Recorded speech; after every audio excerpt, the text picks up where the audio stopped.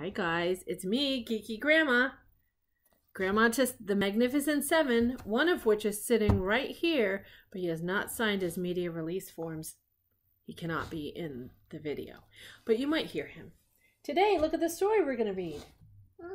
This is the story. The Case of the Missing Duckie. Do you like this? Yeah. Okay, ready? That's Star Wars back there because we listen to Star Wars music too. Here we go. The Case of the Missing Duckie by Linda Hayward, illustrated by Maggie Swanson. Who's that? Who's that?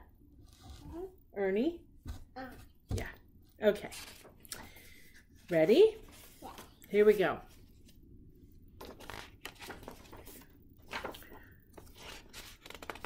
Here we go. Here we go. Did it. The day the duckie disappeared was Ernie's birthday. Because it was a special day, Ernie had decided to spend it doing things he likes to do. And the thing he liked to do most was take a bath with his rubber ducky. Right after breakfast, Ernie went into the bathroom and filled the bathtub with water. He put a brand new bar of soap in the soap dish, and he hung a soft, fluffy towel on the towel rack. There he is, getting ready for his bath. There's his fluffy towel. There's his ducky. There's his soap. See? Right there. Ernie picked up Rubber Ducky and gave him a squeeze. Squeeze, squeeze. Sorry. He said, "You know, Rubber Ducky, you are my very best friend. I could never take a bath without you. Who would I talk to if I felt lonely? Who would cheer me up if I got soap suds in my eye? Gee, Rubber Ducky, I'm awfully fond of you." There he is. That's his best friend, Rubber Ducky. I thought Bert was his best friend, but who am I? Who am I to argue? Can I see it? Okay, now what's going to happen? Just then the telephone rang, and Ernie went to answer it. I bet someone is calling to wish me happy birthday. He left Rubber Ducky on the stool in the bathroom. Look at that. And who's that? You know who that is. Who's that? Cookie Monster. Cookie Monster. Cookie Monster is looking in the door. Hello? Hi, Ernie. This is Big Bird. I just called to ask you a question. Are you going to be home at 2 o'clock this afternoon? Ernie answered, "Gee, Big Bird, I guess so. What is happening at 2 o'clock this afternoon?" "Oh, nothing. I was just wondering if you were going to be home then. That's all." "Well, goodbye, Ernie," said Big Bird. There's Big Bird talking to Ernie. What? Who's that? Ernie. Who's this? Ernie. Big Bird, Cookie Monster right there. Sit in your chair, sit in your chair. Off camera. Oh. See? And then they hung up. Big Bird didn't wish me happy birthday, thought Ernie. Maybe he doesn't know that today is my birthday. Gee, maybe no one knows that today is my birthday. Oh well, I still have Rubber Ducky to keep me company. What is going on right here? What is Cookie Monster doing? No. What does he have? No. Rubber Ducky? It's a mystery. When Ernie returned to the bathroom, he had a strange feeling that something was missing. Now, what could I be missing? I remembered the soap. I remembered the towel. Rubber Ducky. What did I forget? Rubber Ducky? Rubber Ducky? Ernie stared at the stool where he left Rubber Ducky. Rubber Ducky was gone. Oh no, poor Ernie. He's so sad. He can't figure it out. But we saw who had it, didn't we? Ernie went back to the telephone. He called his friend Sherlock Hemlock, the detective. "Hello, Mr. Hemlock. Something terrible has happened." "I need a detective," said Ernie. "I'll be there in a minute," said Sherlock Hemlock. A minute later, there was a knock at the front door, and Ernie opened it. "It is I, Sherlock Hemlock, the world's greatest detective," said the man with the magnifying glass. "What seems to be the trouble?" No. See? See? He's got the magnifying glass.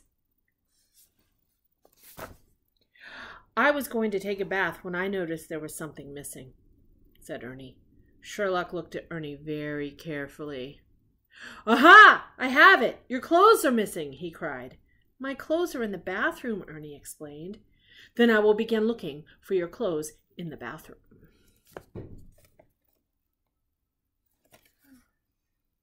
He's got his magnifying glass.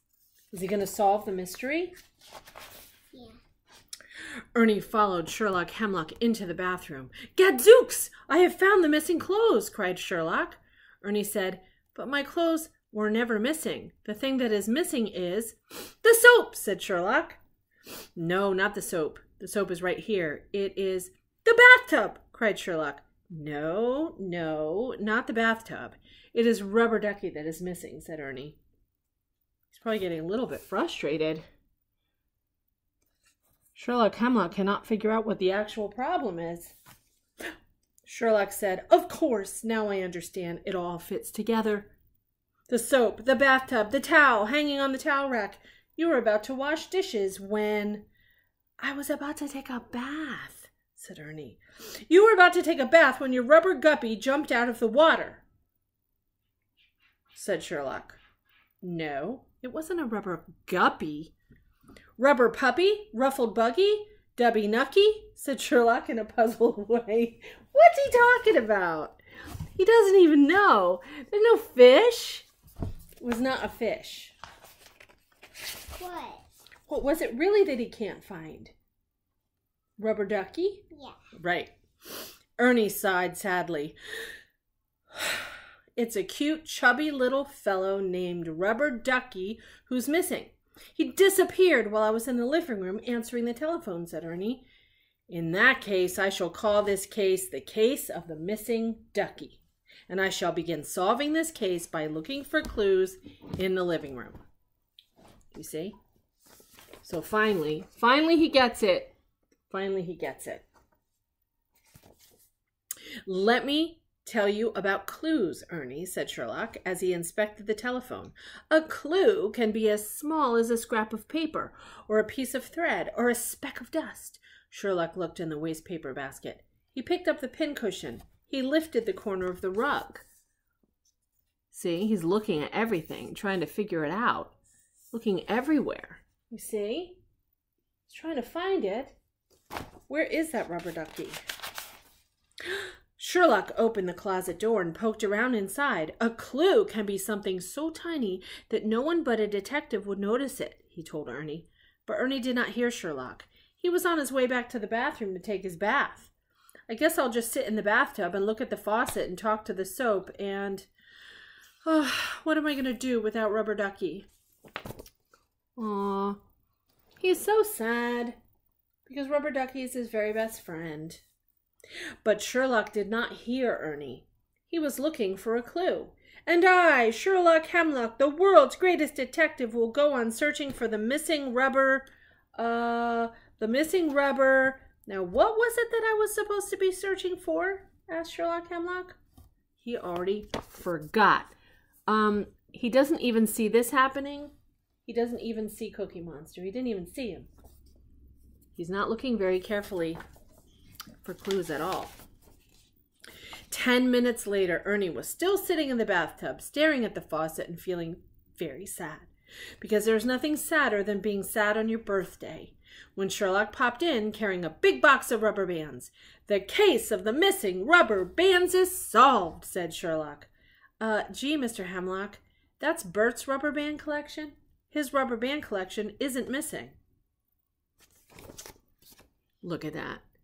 That is not what he can't find. I think he's not a very good detective, seriously. As Ernie was drying off, Sherlock stuck his head in the bathroom again. Here it is! The missing rubber plant, he cried. That's Bert's rubber plant? I didn't lose a rubber plant.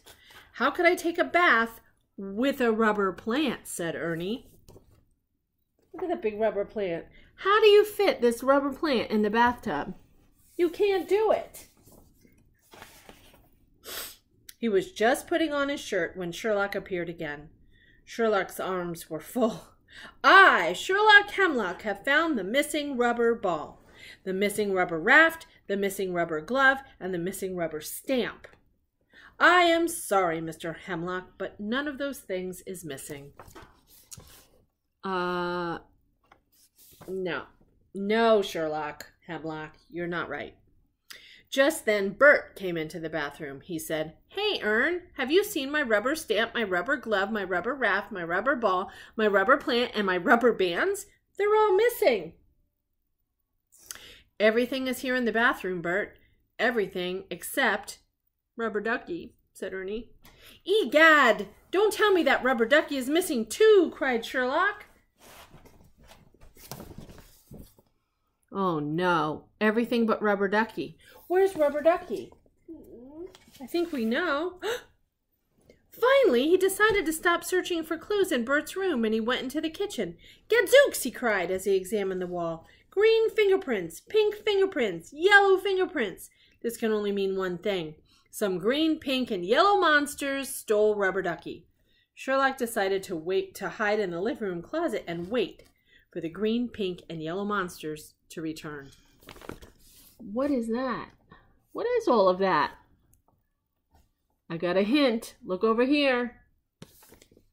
See what he's doing? I think that's what all that is. At 2 o'clock in the afternoon, the doorbell rang, and Ernie went to see who was there. Everybody was there! Surprise! They all shouted. We brought you a birthday party. That's why I wanted to know if you were going to be here at 2 o'clock, said Big Bird. Look at all the friends. Who's that? Oscar? Yeah. Oscar the Grouch. Look, Grover. Look, can you name them? Do you know all the names? Except, there's only one problem. It was a wonderful party. There were presents and lots of big fat balloons, green balloons, pink balloons, yellow balloons. Zounds, said Sherlock as he opened the closet door and walked, bop, right into a bunch of balloons. I have found the green and pink and yellow monsters. No, Mr. Hemlock, they are balloons for Ernie's birthday party, said Big Bird. See? That is so silly. It was balloons. Aha! I have it. These are balloons for Ernie's birthday party, said Sherlock. If only Rubber Duckie could be here. He liked birthday parties too, said Ernie. Don't worry, Ernest. I, Sherlock Hemlock, will soon solve the case of the missing ducky. But first, I must solve the case of the missing cake. If this is a birthday party, where is the birthday cake? Where is it? Where's the birthday cake? Okay, we got to read the last page. The kitchen door opened and Cookie Monster came out carrying the big birthday cake. Sit in your chair. Covered with green and pink and yellow frosting. And right in the middle of the frosting sat Rubber Duckie, cried Ernie. Am I glad to see you. Happy birthday, Ernie, said everyone. There's the Rubber Duckie. He was going to be decoration on the cake. He wasn't lost at all. They were giving a wonderful surprise to him for his birthday. Me borrow Rubber Duckie for birthday cake, said Cookie Monster. Aha, cried Sherlock. I have it. Cookie Monster borrowed Rubber Duckie for the birthday cake. I, Sherlock Hemlock, have solved yet another cake. I mean, case. The end. I can have a cake. You want a cake? Yeah. We made muffins. Have a muffin? Yeah, go in there and we'll pick out a muffin. Okay, that's our story for the day. Where down? Go in here? Yeah, go in there. Good night, Ethan and Hazel and Caleb and Levi and Prometheus and Orion and baby Noah. Thanks for listening. Have a good day.